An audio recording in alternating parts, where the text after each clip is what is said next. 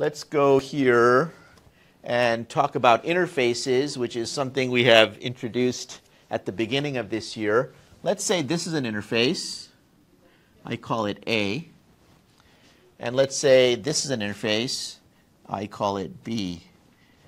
Now, in Java, back in CSA times, we had a class called dog, and we had another class called poodle.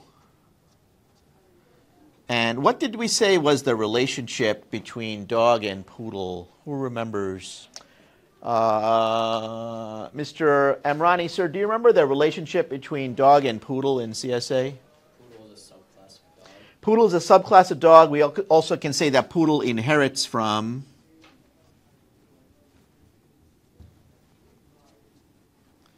and we can also say that the poodle is a dog. So it has this is-a relationship. What does it mean if the dog, for example, were to implement some interface called animal? Let's say that's an interface, some sort of interface. What does that mean? What's inside here? Is there a code in there? What's in there? What does it mean to implement an interface? We say implements.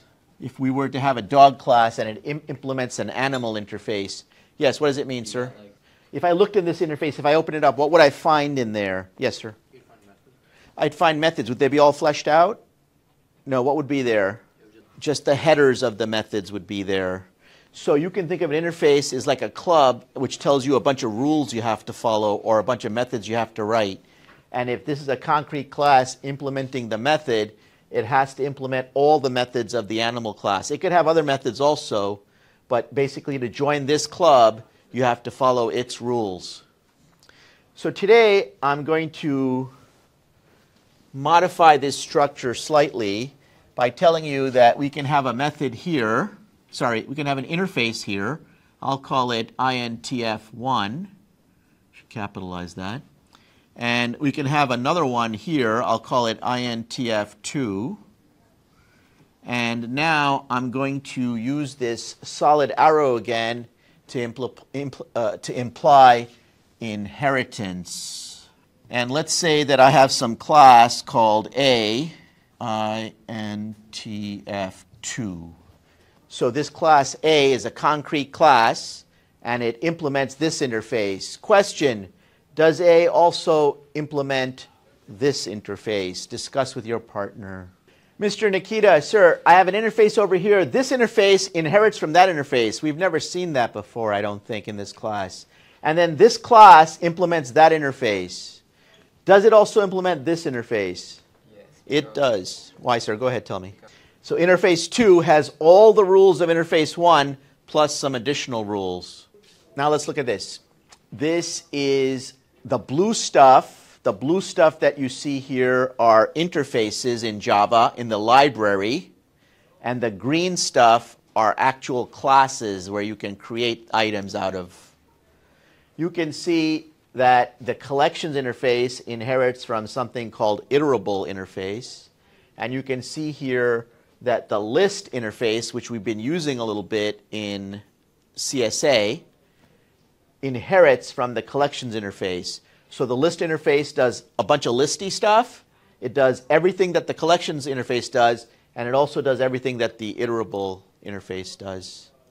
Iterable just basically means you can loop through it. That's what that means.